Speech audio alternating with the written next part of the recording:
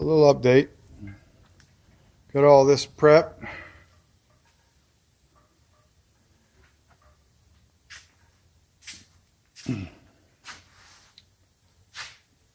Pieces are hanging right there.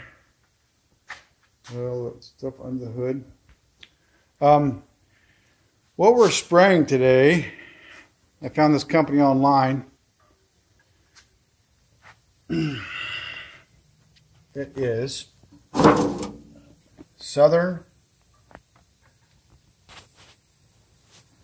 Polyurethane ink, and this is their Bomb Diggity grease and wax remover.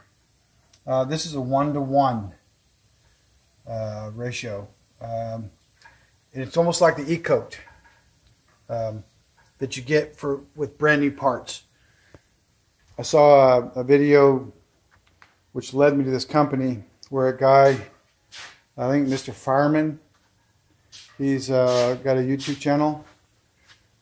Forgive me for not knowing the exact name, but he was shooting this primer, and he shot some little sample plates, and then he let it dry, and then he put some Bondo on it, let that dry, and he went back the next day and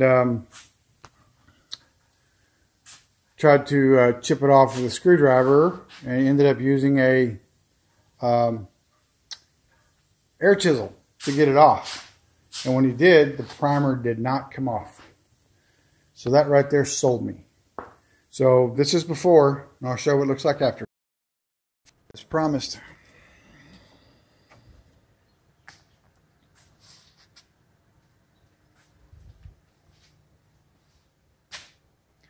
This was all sprayed with my turbine, my HVLP.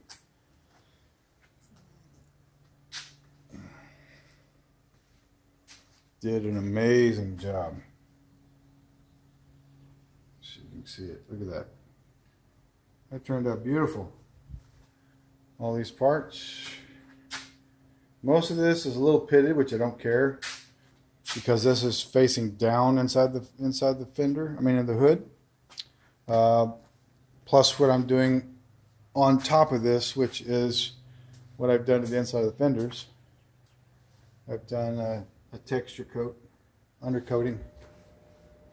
So that is what I'm going to do to inside of this, back side of that, front part of the front grille, and inside of this I've got something totally different going on. So until then,